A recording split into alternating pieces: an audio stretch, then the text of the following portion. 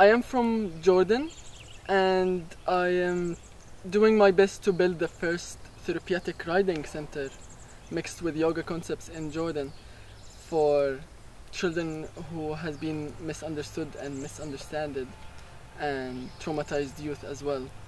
And I've never really heard about Nia, and when I heard about it I was like, yeah, this is it. Because Nia, it's about to authentically embody yourself, your body, the sensation. It's all about sensation and be aware of your body. So I believe that this is what I need to be when I be with the children there, or with the horses. We need to be authentic.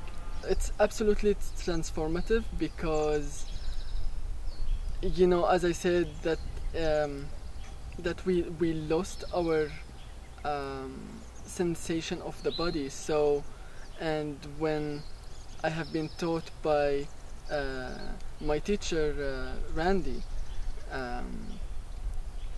how to notice all the details, how to be aware of a certain sensation in my body. I've never really thought of that, and it's a very small detail